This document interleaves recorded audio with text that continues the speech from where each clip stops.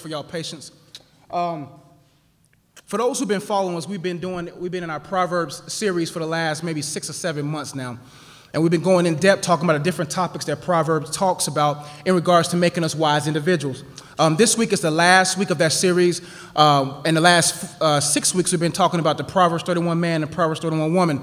So today we're going to talk about Interdependent. Unfortunately, our screens are not working. So for those who are integrated, for those who have Twitter, Facebook, our hashtags this evening to make it easy for you is the Proverbs 31 woman.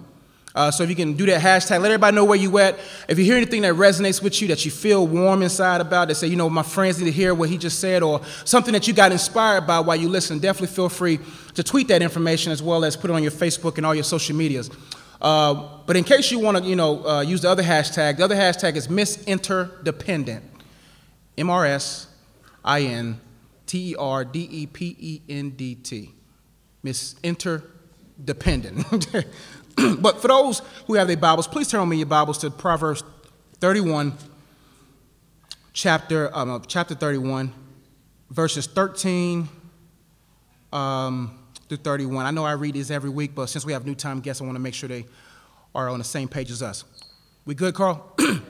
All right, verse 13. She seeks wool and flax and works with willing hands. She's like the ships of the merchant. She brings her food from afar. She rises while it's yet night, and she provides food for her household and portions for her maidens. She considers the fields and buys it. With the fruit of her hand, she plants a vineyard. She dresses herself with strength, and she makes her arms strong. She perceives that her merchandise is profitable. Her lamp does not go out at night. She puts her hand to the distaff, and her hands holds the spindle. She opens her hands to the poor and reaches out her hands to the needy. She is not afraid of snow for her household, for all her household are clothed in scarlet. She makes bed coverings for herself. Her clothing is fine linen and purple. Her husband is known in the gates. When he sits among the elders of the land, she makes linen garments and sells them. She delivers sashes to the merchant. Strength and dignity are her clothing, and she laughs at the time to come. She opens her mouth with wisdom, and the teaching of kindness is on her tongue. She looks well to the ways of her household and does not eat the bread of idleness. Her children rise up and call her blessed. Her husband also, and praises her. Many women have done excellently, but you surpass them all. Charm is deceitful. Beauty is vain.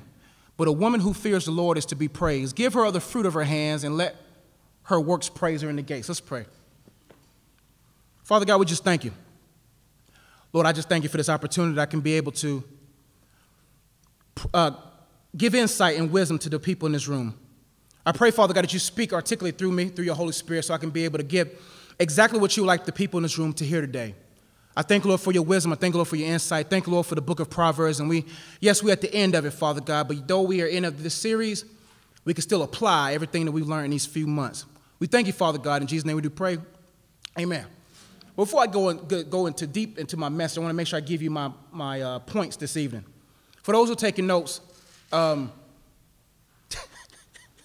you good, man, you good. For those who are taking notes, my first point is a interdependent woman is dependent on these three things. An interdependent woman, I'm going to give you the definition of that in a little bit. A interdependent woman is dependent on these three things. She's dependent on God, she's dependent on others, and she's dependent on herself. A interdependent woman is a woman, give me 1 second, who is dependent on these three things. God, others, and herself. Before I get into it, let me go ahead and give you some definitions before I get into my message today. For those who are taking notes, unfortunately, our screen is not working. We were going to have our notes up there, but I'll go ahead and give them to you from here. We're going to talk about these three things: independence, dependence, and interdependence.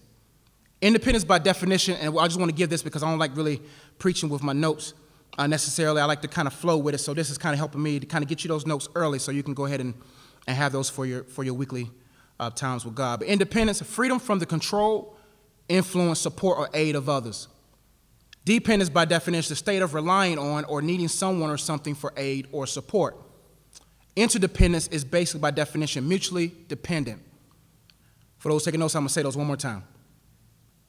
Independence, by definition, is freedom from the control, influence, support, or aid of others.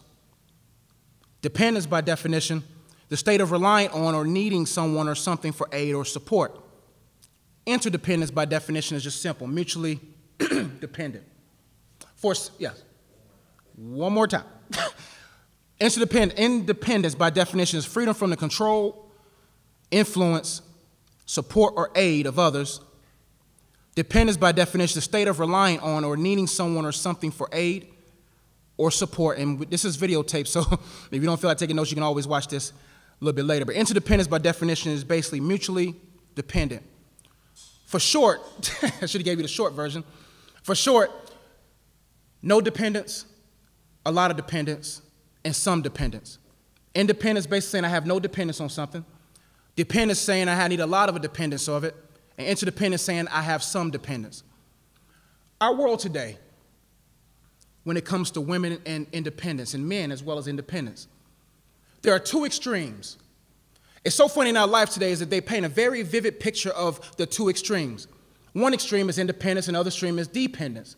In our life today, you have this mentality, this concept of life where people have declared their independence. They don't want no one to control them, no one to influence them, no one to give them any support or aid. We live in a world where we are so independent at our core. It's tragic because in the beginning of time, Eve and Adam declared their independence from God. And they lived a life where they say, you know what, I am independent of his control, his influence, his support, and his aid. When we live in these two extremes, this extreme of independence, we live a life saying, I don't need any support or aid from this area here. We live a life where we say, you know what, I may not need a man, I may not need a woman, I may not need these different things in my life because I'm independent. Another extreme is dependence. If you look at our world today, a lot of people are living a life based upon dependence. You look at the welfare, the food stamps. You look at many people being dependent on government, being dependent on the church, being dependent on other people to the point where they become a leech. God in and of himself doesn't want us to be these two extremes. He doesn't want us to be independent, nor does he want us to be overly dependent. He wants us to be in the middle, mutually dependent. Interdependence, by definition, is basically saying that we all are dependent on something. Without my mom, I would not be here today. My mom, my father, I would not be here. I am dependent on her help and her support. I'm dependent on the volunteer support. I'm dependent on people's support, and as well as they depend on me as well. Society has proven, even God in his creation are articulately woven within his creative plan, the interdependence of everything. If you look at the ecosystem, I was watching Animal Planet the other day, and the civilian people back there in Kenya had killed the hippo. And people got upset saying, why did we kill the hippo? The hippo was causing so much trouble. But they killed the hippo to provide food for the rest of the animals in that area. At the death of something comes life for something else. We're all interdependent. Imagine a life where we don't have anybody to depend on. There's a lot of people in this room who are isolated, alone, living a life so independent from anybody's help. They're quiet on the inside. Their voices are so faint. We don't even know what's wrong. We smile so beautifully. We walk around like we got everything together, but we have been so independent for so long that we've been so isolated to the point where we don't have no one to help us. Who's in this room right now is quiet, but at the same time hurting. See, God doesn't want us to be overly independent because the Bible says it's in him that we live, move, and have our being. We are completely 100% dependent on God. We are so dependent on God to the point that if he shut the air off in this world, we'll all be flapping on this floor like fish because we're so dependent on God.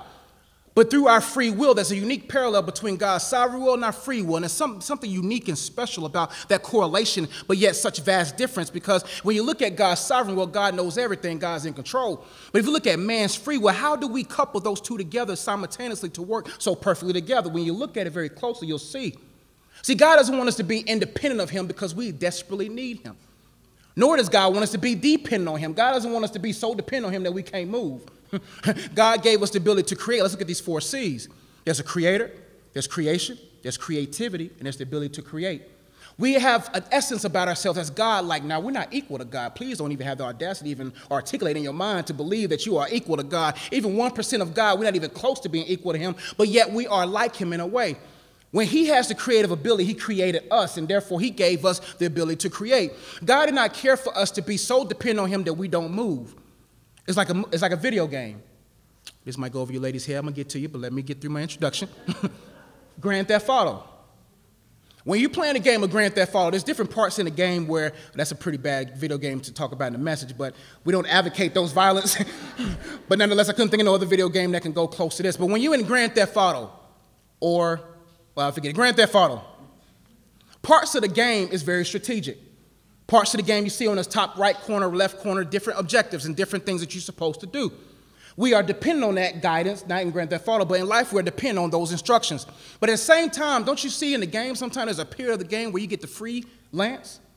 See, we get so dependent on God to the point where we need God to tell us everywhere we got to do. Tell God, what kind of toothpaste should I use? Should I go to the bathroom, God? Should I go do this? God does not want us to be so dependent on him to the point to where everything about ourselves rely on him. He gave us the uniqueness of this free will to be able to live life and explore. He doesn't sit there and say, you know what, go explore on your own free will without him. But if you have the heart of God and the love of God and you're so enamored by him, he said, if you delight yourself in me, I'll have your desires. And when God says, you know what, I don't have to tell you where to drive to go to work. I don't have to tell you all these different things. If you know when you're wise, you will get there yourself. See, God doesn't want us to be independent of him to the point where we say, God, I don't need you, because a fool does that. A fool says they have no need of God. But when a person declares their independence from God, they say, you know what, I keep God out of my free will, therefore I make my own choices. I do what I got to do. I don't care what God has to say. But God also doesn't want us to be so dependent on him to the point that we never explore and to create. And there's many people who are so dependent on God for everything, they haven't even gone out into the lands of life and conquered many valleys and conquered many mountains and achieved great things, because God doesn't want nobody who just isolates and suffocates their ability to create. What haven't you created because you're so dependent on God? Or what have you pursued outside of God to the point to where you want to create your own world, but without him, all that will destroy itself in time? When you look at women, there's a culture about this Miss Independent woman, this woman who says, I have no need of certain things. Now, independence is not bad, because I need to be independent from, declare my independence from sin. There's some things I need independence from. There's some things that I shouldn't have no influence or control over my life, but something about society has programmed men and women to become independent at their core. Isn't it a tragedy that we live a life where we get so consumed about these two extremes, whether you're a woman that says, you know what, I don't need nobody's help, or you can be a woman that says, well, does anybody need me? There's two extremes with this independent mentality. One period of the mentality says, you know what, I have no need of no man. I don't. But I don't have, a woman may say, I don't have no need of a man. I have my own career, I have my own degrees. I do my own things. And there's nothing wrong with having degrees. I love an intellectual woman. Please intrigue my mind. But what I'm saying is, when you're so engulfed in your accomplishments and your accolades to the point to where I can't even know your personality outside of your specialized different passions that you have, then I can't mix and mesh with you, girl. But when a woman of two extremes says, you know what, I am independent, I have no need of something, or a woman says, I am independent because nobody needs me, there's probably some women in this room right now who's feeling that way. There's some women in this room, or some women who's watching online right now who says, you know what, I'm independent. I don't need no man. I'm successful. And that mentality of the feministic type of ideology has confused a lot of women in believing that I got to have these different accomplishments just to prove that I'm equal to a man. And like I said previously, in my talks when it comes to women, that you don't have to prove that you're equal to a man. The Bible says that both man and woman are created to be equal, that we are made in the image and likeness of God. Therefore, I don't have to declare this level of independence. Or are you a lady who says, you know what, since I am nothing, there's no need for me? Both of these type of independent thoughts gets a woman to a place of isolation.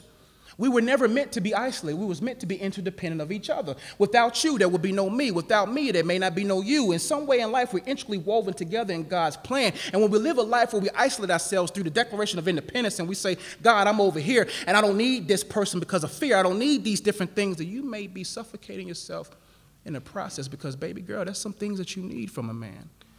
Sweetheart, there's some things that you're going to need from the interdependence that God has created in all of society, because there's nothing worse than a person without love. It's nothing worse than a woman and a man without companionship.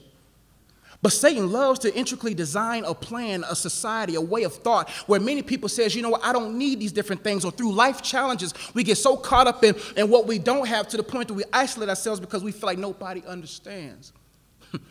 But God understands. An interdependent woman is dependent on these three things. She's dependent on God, she's dependent on others, and she's dependent on herself. Let me check my notes, make sure I covered everything. Y'all learning something?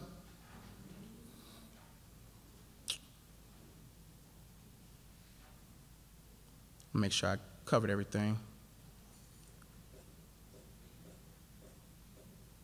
Let me make sure I say this before I move forward.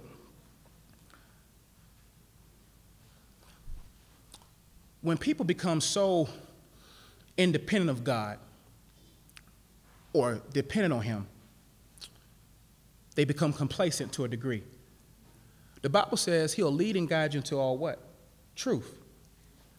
God may be able to lead me to truth, but what do I do when that truth is in my life?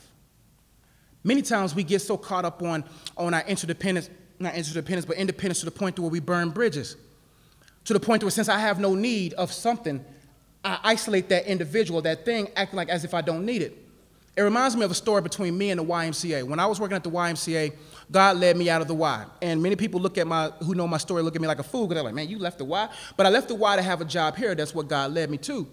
And it's funny, in this passageway, I lived my life to the point to where I'm glad I had good graces at the Y, because unfortunately, things did not work out at the second job. Therefore, since I am interdependent on even my past relationships, I make sure that as I give and as I receive, that I do well when I give. Because many people burn bridges to the point to where they feel like they don't need nobody. So you wild out, you act crazy, you do what you do, acting as if you don't need your mama, your daddy, or your auntie, or your uncle, or your friends down the road, because we're all intricately connected together. And sometimes through our poor behavior, and sometimes through our mismanagement of our time and of ourselves, we live a life where we mismanage everything to the point to where nobody wants to deal with us. I was going to say fool with us.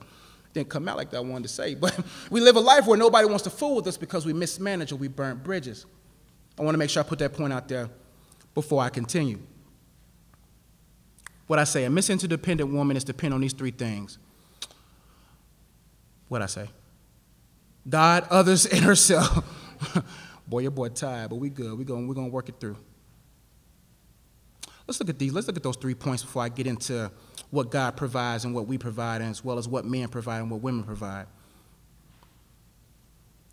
A woman is dependent on God, others, and herself. Like I said previously in my couple of messages about women, I talked about how a woman is completely dependent on God. That her strength comes from her fear of him. Her strength comes from her reverence of God. Her strength does not come on all of her accolades or achievements, or her strength doesn't come from, and there's some things that come, there's confidence that come when you achieve great things. There's nothing wrong with that. But there's some type of strength that only God can give. Because the Bible says beauty is vain, or the charm is deceitful, but a woman who fears God is to be praised. The other scriptures in Proverbs says houses and money are inherited, but a prudent wife is from God. Another verse says a man who can find a wife. I forgot the scripture, but we keep going. But what I'm talking about is a woman who's developing God is more precious than any type of development she gets anywhere else in life. She understands that it's in God that I get my strength. She desperately needs God as well. What about others? Let's talk about what a woman is dependent on. Let me look at my notes. For those who are taking notes, let me read these to you. She's dependent on her household. For those who are married and achieving to be married, her husband and her helpers. And when I say about herself, she's dependent on her mind, her mobility, and her motivation. I'll get to others later. Let's talk about herself. Every woman and every man has packaged inside them purpose. There's something special about purpose. The day that changed my life was the day that my purpose was made clear. Because when I have a purpose, I have a sense of awareness. I have a sense of strategy. I have a sense of not provision, but a pursuit, because I know that I have this reason for being here. Every woman in here is so worth something so beyond the precious of ruby. She's worth so much in life, and it's so sad that deep inside of her is buried inside all of the filth in her life or the filth of man life, to the point to where those sweet treasures of who she is and that purpose inside of her is lying dormant in her. I heard a person say the richest place on the planet is the graveyards, when people die with their purpose inside of them. So there's something beautiful about when a girl understands she's also dependent on herself. And when I say interdependence, I'm meaning that there's a part of me I'm mutually dependent on, and I'm mutually dependent on others. But it's tragic that many of us don't understand the unique gifts that we have on the inside. A woman is so precious, a nurturer, not a provider. Well, she got paper.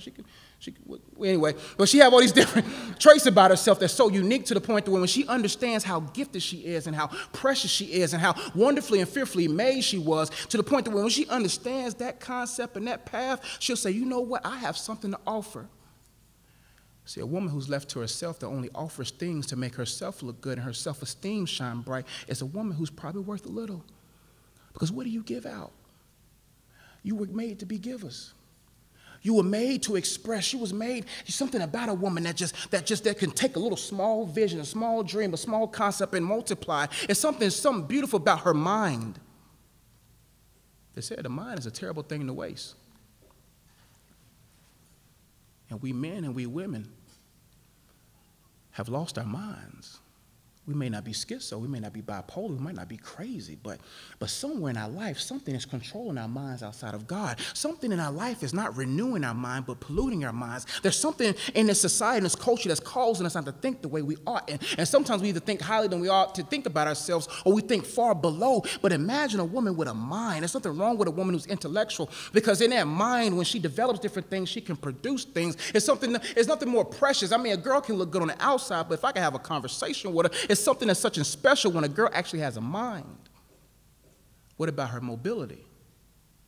When you look at a woman's mobility, they're able for her to move. There's something unique about her that she's dependent on, because people need your mobility. Proverbs talk about how she provided for her household early in the morning before the sun came up. It's something about when a woman is mobile and a woman who's pursuing life and doing great things in life. What about her motivation? There's something worse when a woman loses their motivation to even do anything, or she has a perverted motivation. Let's talk about these three things. I'm giving y'all a lot of points, man. Y'all learning something, though? This is the last part of the series, so I may go a little bit long. Just joking. Let's talk about what men provide and what women provide. Interdependence, once again, is the definition of it is mutually dependent. That I am dependent, we all are dependent on each other. That we all need each other to survive, like kumbaya type stuff. We all need each other to survive in this life. Don't tweet that, Will. I know you're about to say something on Twitter about that. But anyway, when you understand that we are all needing of each other, I also got to be aware that I am also playing a part in it as well. I am dependent on someone to help me, but someone else is also dependent on me to help them. So can I get two or three ladies to tell me what is the three things you look for in a man that you feel that you're going to be dependent on, that you're going to need in a relationship or in a marriage, or for those who are currently in one? What do you need as women in a relationship? What are you dependent on? What is a woman dependent on in a man? Stability, stability, spirituality. What else? Humor. See, that's good now. Y'all got to be funny, fellas. You heard what she said. You said security, no, stability, spirituality, and humor. For those taking notes, I have these four things of what a man should provide a woman, that a woman is actually built by God to depend on. Not overly depend, to be so consuming that she needs his man become her idol. But a man and a woman, you got to understand that we're all resources. God is the ultimate source. And like I always give this analogy, I talk about how water is the source, but a faucet is the resource by which the water flows through.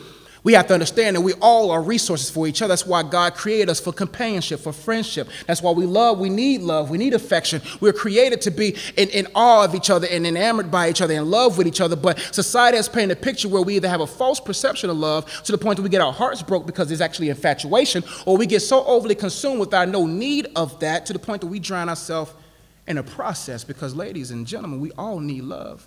Was that Will Smith? No, it wasn't Will Smith. Okay, never mind. A woman depends on these these four things from a man. 5 things. I had strength, I had security, I had stability, I had affection, and I had love. It's much more, but these are the things that while I was brainstorming last night came to my mind. A woman is dependent on security, strength, stability, affection, and love. And humor. Let's look at strength, security, and stability. If you can lift the couch, ladies, more power to you.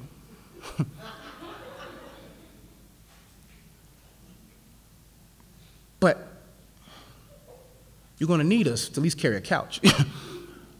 At some level, that's why God made us bigger. God made us more muscular, more able to do things, because he understands that a woman is going to need a man to actually lift something. She needs not only for her physical strength, but also not only does she need just physical strength, but she also needs spiritual strength. Fellas, you have to understand, a woman is dependent on you to lead and guide her, not to the point to where she becomes dependent on you. Y'all supposed to help each other on this process of life, but you have to also understand that a woman, God created us to be the more stable one. God created us to be a more practical one, and God created us to be the one that kind of not help guide the woman, but the woman also help us. We're supposed to help each other because we're intricately different, not intricately different, but we're just different. With that strength, I understand as a man, before I even embark on a relationship, before I even get, excuse me, before I even get in a relationship with a woman, Before I even get in a relationship with a woman, I got to ask myself, am I even strong? Am I eating the wrong things? Am I becoming a liability to her because I have a disease, because I haven't taken care of my body? Am I actually able and strong to be able to defend for my family? Am I even strong enough to be able, emotionally, physically, and mentally strong enough to be able to handle the intricacies, the complexities of a young woman, and then also the complexities of a relationship, a marriage, a fatherhood and husbandhood? Do I have the strength to manage it? Because a woman is going to look for these two things. She needs security and she needs stability. If she's not stable, she is going to be like, why? Because she's a woman who nurtures. And if the garden is not taken care of, if the household's not taken care of, she gets worried in the process.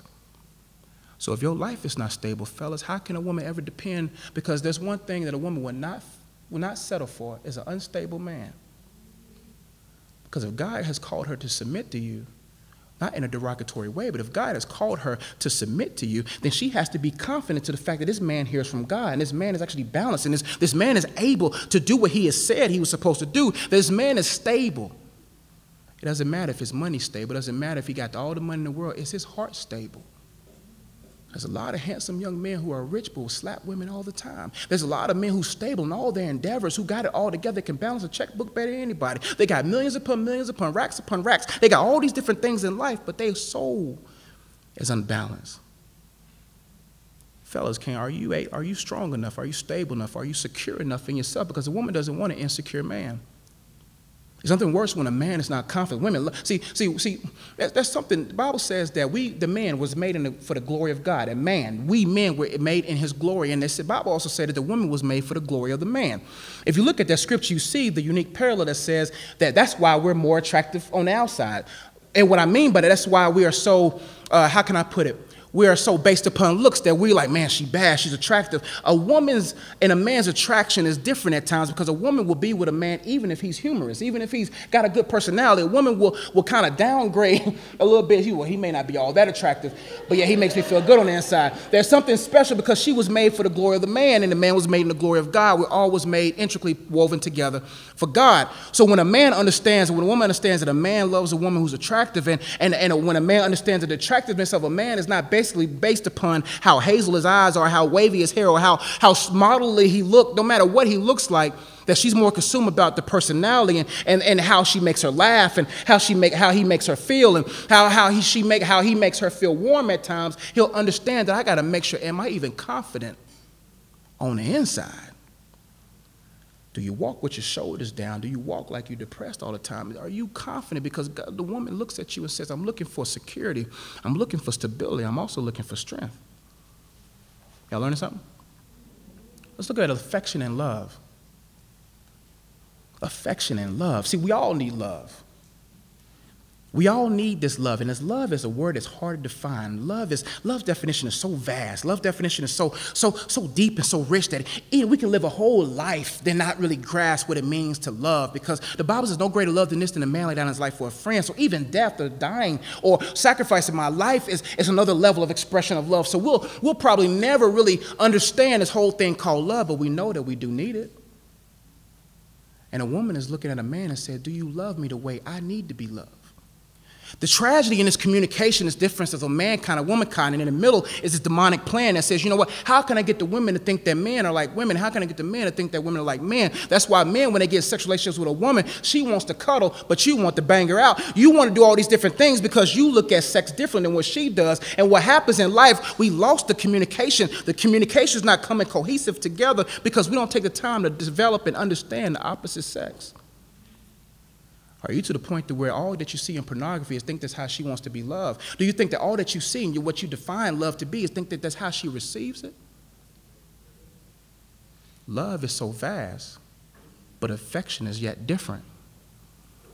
You may love her, but are you showing the affection that she needs? Because she depends on that. Now that I'm beat up on the man, let's talk about the women. Fellas looking at me like, dang, bro.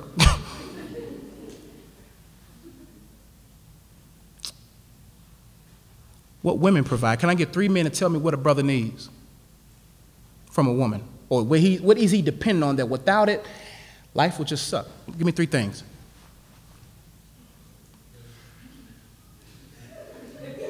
Oh, my bad. Communication. That's a good one. Respect. R-E-S-P-E-C-T. I feel you. Support.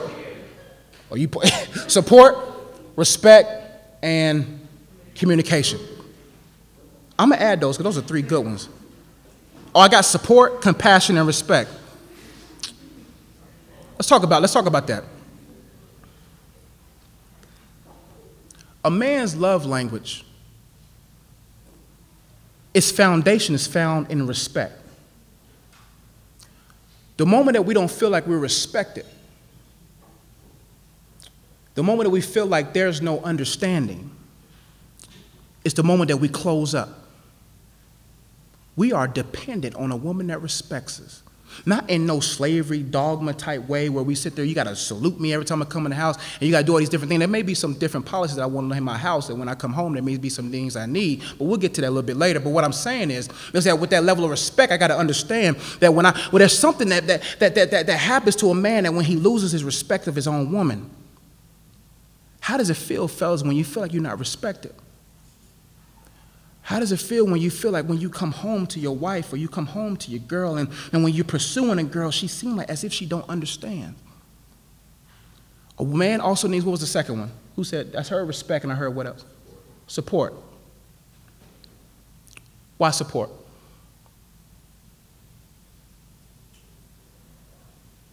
So, for instance, I can't give like a strict definition. I feel you. Let's just say, like, for example, a guy goes to a job that he hates every day just to provide for his family. Yeah. Job stresses him out, but he's got to do what needs to be done to provide. Yeah. When he comes home, the last thing he needs is his wife to be on his back about how he's not doing this and how he's not doing that. Sometimes he just needs that emotional support to help carry him through. Yeah. As men, sometimes I can feel the heart of the man because I'm a man. Support and respect are paramount. We men sometimes, it's nothing worse than a woman who's distracted, nothing worse than a man who's distracted, who are oblivious to the need of their spouse. If I don't, that's the reason why, when it comes to relationships, I got to be very careful and we all got to be very careful. And we got to also understand that we desperately need these things. In order for us to survive, in order for us to actually work cohesive together. Now, will marriage and relationships be perfect? No, it won't be perfect. They won't be perfect because 2 people sharing one thing. For those who ever had roommates, 2 people sharing one thing can be sometimes chaotic. But when you understand that God's grace is supposed to be sufficient in those matters to make sure that He's the only one that can bring the 2 together. But in order for those 2 to work together, there have to be some level of understanding, because when a man comes home and he doesn't have that support, or when a woman comes home, she don't have that affection, what happens? Because we're all dependent on each other. This independent woman who's isolated because she feels as if she needs nothing, or she's isolated because she feels like no one needs her, is a woman who will always find herself alone. A man who is independent of his core and who doesn't feel like he's needed, they'll be isolated at the core. I talked to a friend the other day, and I talked to her about this matter. She says sometimes in life she feels as if no one cares. That's why she wants to be independent. Her mama left her when she was young. She was a foster child. And she's living life as if like, Josh, but you want to talk about this interdependent woman, but you don't understand what's going on out here. It's tough out here when the ladies around, there's pressures to try to live up to the hype. There's pressures to try to be successful, because in this life, we're not equal, Josh. She says, Josh, in this world, we're not equal to you. You make more money. You do all these great things. You have all these different things for you. I said, yes, I understand. But I told her we're in this world, not of it. The moment you get consumed by what the devil has designed and you lose sight on what God has designed, then you'll be so caught up on, I feel I ought to be independent. I feel that I ought to do what I got to do. I don't need these different things, because the moment an independent woman comes in a home and an insecure man is in a home, what happens is they both devoid of what they need. And how many people right now are living a life of their Declaration of Independence and living a life based upon, I don't need anything, I don't need nobody's support, not knowing that you're suffocating yourself in the process because God never created us to be alone. And even if you don't have a man in this room, even if you don't have a wife, a husband, God says, I'm always there. There's times in my life where I find that I can't talk to no one sometimes. And sometimes in life I can get isolated, but God says, I'm always here. There's something unique about this Proverbs 31. Let's look at it. Let's look at her. Let's look at her. Verses 13 through 19 paints a very vivid picture. Verses 13 through 19 really talks about her hard work and her discipline. Let's look at verses 13 through 19. She seeks wool and flax and works with willing hands. Meaning that without any type of permission, she goes out there and seeks wool and flax, and she's willing because she wants to help. She's like the ships of the merchant. She brings her food from afar, meaning that she's a lady who's very concerned about the food that is needed for her family to survive. What this Proverbs woman was doing was, back in the historical Bible days, they had to go long distance just to get rich foods that was healthy, because sometimes the food in that marketplace sometimes wasn't always there. So when they said she's like the ships of the merchant, she will go all out of her way to make sure, because she knows that her family's dependent on her. That she'll go out, instead of being a woman that says, well, I could pop it in the microwave. She knew how to cook, and she prepared, and she did all these different things to ensure, because she understands her family needs. Now, am I sitting there saying every woman has to learn how to cook? Yes. But anyway, there's a lost art when it comes to cooking. My mom told me, she said, boy, you better learn how to cook, because these women these days don't know how to cook. Because this woman was a woman who knew how to cook, because she understood that if I want to be praised at the gates, I want to be known not because of my accolades and my achievements. And sometimes women want to be known about what they have achieved, but not what they've done in their home. Because what happens sometimes, both men and women, we get so consumed about working. He's working 60 hours a week. She's working 60 hours a week. And who's teaching the kids? We love the marketplace, but what about the home? And we as single people, and some people who are married, and people who are pursuing relationships, you're working so hard.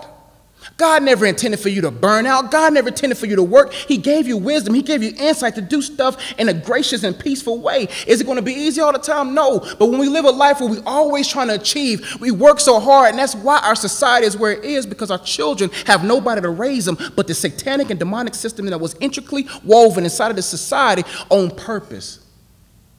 And what happens is, instead of going and getting the food that I need for my family, instead of a man going out and do what he's supposed to and being there for his family, what happens is we give them these popcorn little dinners, these little things that you heat up for a minute or two, to the point where it's killing our own kids. I don't want to be a man that's so consumed in this ministry and so consumed in my business and so consumed in life that I forget what I am dependent, what is dependent on me. Who or what is dependent on you today? Are you willing to go into great lengths to make sure that your sisters, your brothers, your moms, your dads, the people that need you? It's so sad that the number one thing that we fail to do and that people need the most is pray for them. You wonder why people are dying? You wonder why people are demonically oppressed? You wonder why people are going chaotic and insane? It's because no one is willing to pray for them.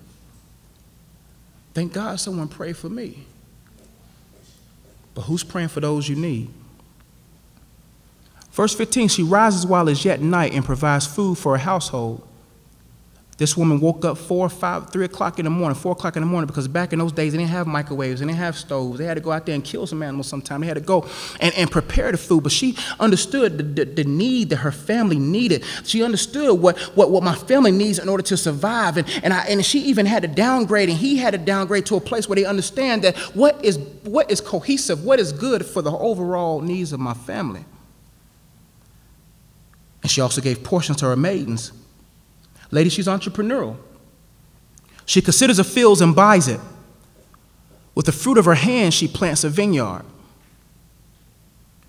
That lets you know, fellas, you don't sit there. A woman is not, and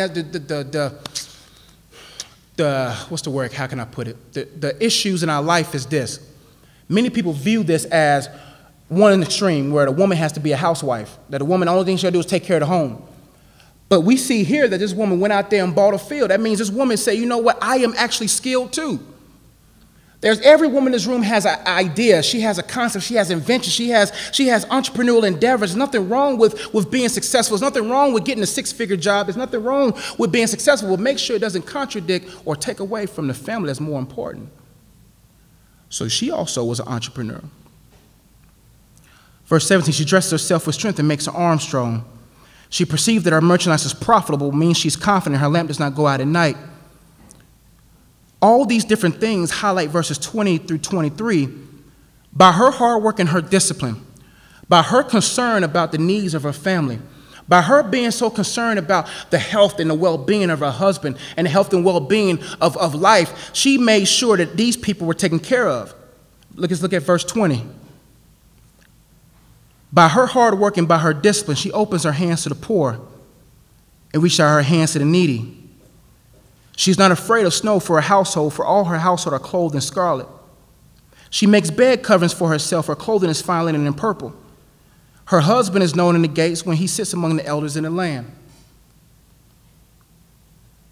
When you understand that this woman is not a woman who's engulfed with the mentality of this independence. And like I said before, there's nothing wrong with being independent. There's nothing wrong with being self-reliant. There's nothing wrong with doing things on your own, but when that becomes your rottenness, the guile that's inside of your heart and the man's heart as well, when that becomes the reason because of low self-esteem, because of whatever trying to prove, whatever you want to prove in life, when that becomes the center core of your life, you'll live a life where you don't need certain things. And when you don't need certain things, what happens when you don't have them? God wants us to understand, and I'm about to close here because I'm going too long.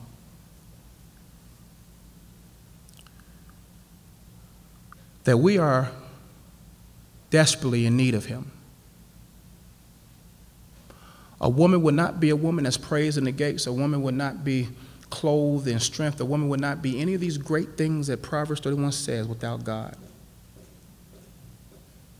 A woman has to understand that she is so dependent on God for everything. Because if she don't have God working in her heart, then she may live a life where she may pursue her independence because she feels like she may not need a man. There's some women who overly need a man. So independence is not based upon my not having a need for, but we got to get to a place where we are balanced, where I understand, yes, I understand I depend, and I'm going to need a wife one day. I'm going to need some children one day. I'm going to need a vacation one day, like right now. There's things that I need, and just because I need it doesn't mean I pervert what I have. Is that I am mindful. Imagine if you made decisions with these three people in mind. The best way to make sure that you're interdependent is to make sure you do things with God in mind, others in mind, and yourself in mind. What does that mean? Before I make a decision, when I have God in mind before I make a decision, I'm balanced. What does God says about messing around with this girl? What does God say about sleeping around? What is he, before I even make a decision with the money, before I make a decision with the girl, before I even make a decision with my time, I'm not sitting there saying I'm always asking God, should I brush my teeth right now? If my breath stinks, I got to go brush it. But what I'm saying is, when it comes to life decisions, when it comes to decisions that I need to make in life, I always acknowledge him in everything. Because anytime I make a step without God, I will always have consequences. When I make a decision without God, I will always have a mess to clean.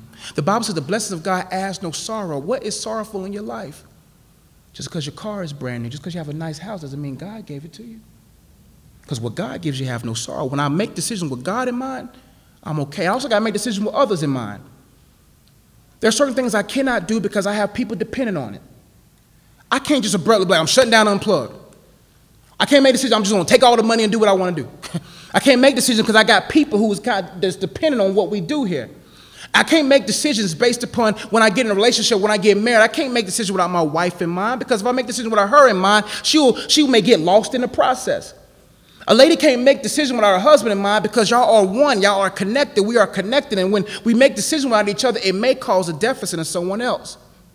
Also, when I'm driving, when I'm doing anything in life, anybody who's in my car, anybody who's connected to me at any given moment, I got to be conscious of, because I'll make a decision without them in mind, I could lose their life. I also got to make decisions with myself in mind. If I can't do it, I can't do it. If I'm not able, I'm not able. When I have these three things in mind, God, others, and myself, I'll be an interdependent person. Understand that if I make any decision without God, without others in mind, and with myself in mind, not only will I suffer, but others may suffer as well. Let's pray. Father God, we thank you. We appreciate you. I pray, God, I didn't cover everything in my notes, but I'm pretty sure during the Q&A I will. But as we end this series, God, I just pray that you touch the hearts of everyone in this room, every young lady in this room, that she understands, and that we as men, everyone understands, that we are dependent on you more than we ever can imagine. But with that dependence, you want us to also be, to some degree, able to do things without that dependence. But God, I just appreciate you, Father God, what your son did on the cross for me. Just like I said about the hippo dying, the hippo was killed for others to live, for other animals to live. And we thank you for your sacrifice, Father God, that gave me life. That the number one person I'm dependent on is Jesus Christ. Because without his sacrifice, without his death, there will be no eternal life. So, Father God, I appreciate what you've done for me. Because I may one day be dependent on the wife, I may be dependent on others, I may be dependent on myself. But God, if I'm not dependent on Jesus and repent in my life, where would I be today? So I pray, God, as we go into intermission, as Danielle gives the announcements, that people begin to think about their relationship with you and how much they need you for guidance and wisdom in this life. Father, we appreciate you in Jesus' name. Amen. Let's give it up.